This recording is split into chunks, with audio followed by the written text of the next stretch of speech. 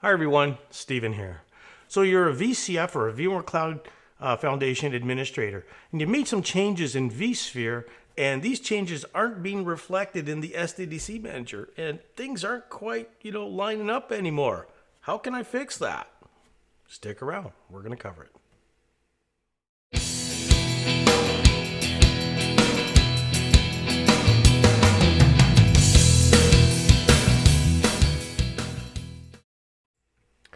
Hi everybody, thanks for sticking around. So in this video, we're going to take a look at the VCF Import Tool, but more specifically, we're going to look at the sync option, right? Not the kitchen sink option, but the synchronize option, right?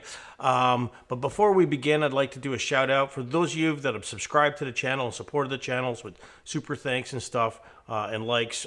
2 thumbs up to you folks, really appreciate it. And if you haven't subscribed to the channel, please consider supporting the channel by subscribing. This is how I get compensated by YouTube. Without subscribers, there's no content developers, right? So, and also I'd like to throw this out there as well. Other ways to support the channel is liking, leaving comments down below, sharing, and also I have super thanks enabled. But that's totally up to you. So why don't we get started? Okay, so let's get started. So in this video, as I said, we're going to take a look at the synchronize or sync option in regards with the VCF Import Tool. Now you can get more more information on their website. I'll leave the link to this on the description of the video here on YouTube. But essentially, the VCF Import Tool here, if you go here, there's different options. The one we're going to look at is the synchronize option. I'll leave a link to this in the description of the video, okay? And over here, it talks about managing your workload configuration drift, right? So if I click on that, it actually gives you a little bit of explanation here, right? If your configuration drift between your vCenter server and your SDDC Manager are out, for example, SDDC Manager thinks there's supposed to be a certain configuration, and vCenter says, no, this is the other configuration. So they're both, they're both conflicting, right? This could cause certain workflows to run, to fail in your environment, right? So you want to prevent this type of stuff from happening. But again, if you did make a change outside of SDDC Manager, I'm going to do a basic one here. There's this tool that you could use to synchronize things back up. And it tells you basically what to do. You go to the support site and you have to download the tools. I can't show you that. I no longer have access to that. Hopefully that changes. You download this tool over here, the VCF Brownfield Import Tool, get the latest and greatest. And then you go into your SDDC Manager and you create a directory here. You copy the files over, you extract it, and then you run this script here, okay? This is basically what I'm going to do in the video. So let's get rid of that. I'll leave a link for it. Let's go into the, let me get my WinSCP going, and let me open up my SDDC Manager. So let's log in as VCF. And let me see, am I in my home directory? Yeah, I'm in my home directory. So it tells me to create a directory here, say new directory, and it says VCF import. Okay. And then I'll go into that directory. Then I need to copy over, again, I've got it on my D drive. I need to copy over that Brownfield import tool, the VCF import tool. So I'll hit F5 to copy it, and there we go. So I now need to extract that. I'm sure there's other ways to do this, but this is how I do it. So I'm going to go into my PuTTY, log in as VCF. Probably could have done all this in one shot, but whatever. This is just the way I do it. I'm going to change directory into VCF import. I do an ls there. There's the tool. I now need to extract it, right? So I'll type in tar-extract verbose file, VCF import, and it does it. It extracted it. Now, we can run that tool, but before we do that, I'm going to create a configuration drift from this, right? So let's go into, so let me show you something. This is from my other video. If I go into my workload domains, I only got a management domain. If I click on that, if I go into clusters, you'll actually see I actually have 2 clusters here, Site A, Cluster 02, and this Cluster 01. I don't like that name. Let's say I'm going to go and change the name.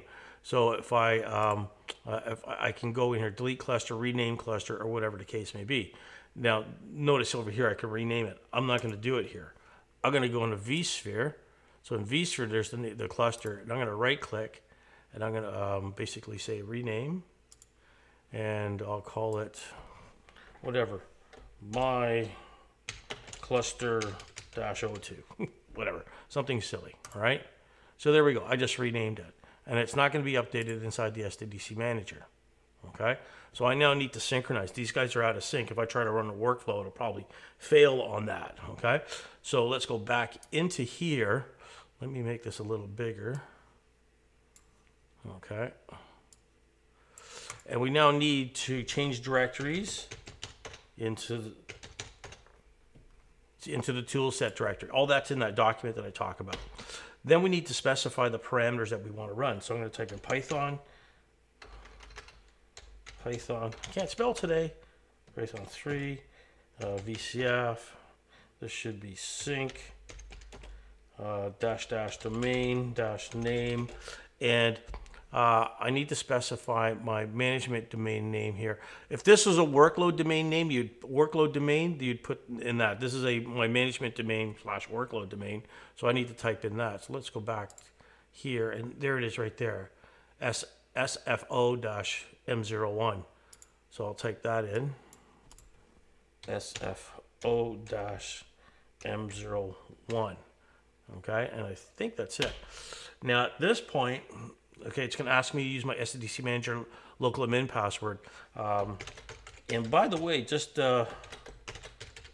if you get this wrong 3 times, it locks you out.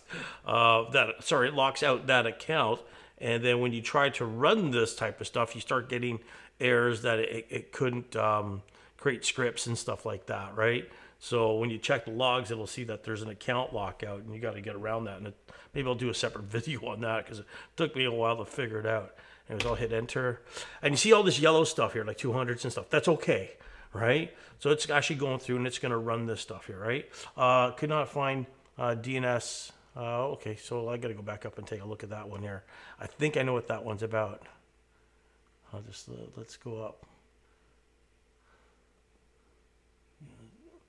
Find DNS of SDDC Manager. Interesting.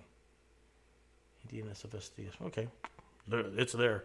But we'll let this run. So I'm going to let this run for a little while, and then we'll see what happens, and we'll come back. Now, hey, while we're waiting for this, if you haven't hit that subscribe button, consider supporting the channel.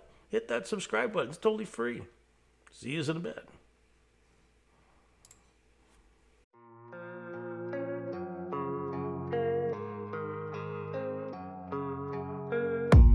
I don't really know what comes next. I'm just doing my best, even though I'm so stressed out. Everything just feels like a test.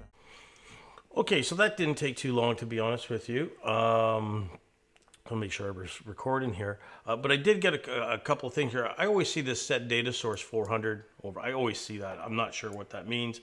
Even when I do my convert, I see that, and things work. It says your total checks 191, successful checks 182, failed checks 9. What the heck is going on there, right? But it did say inventory sync for domain completed successfully. So I got a green there. So that's good. Okay, well, let's come back to this thing in a second. Let's go back to my inventory here. Let's go into my management domain here where my clusters are. Let's go into clusters, and we see it's now reflecting my cluster 02. Okay, so again, that tool allows you to synchronize any changes between them.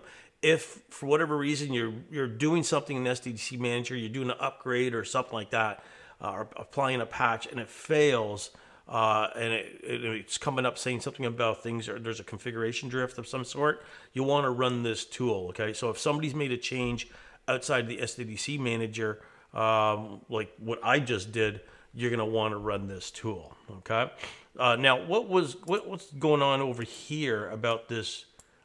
These checks and fails. Now, I've seen this.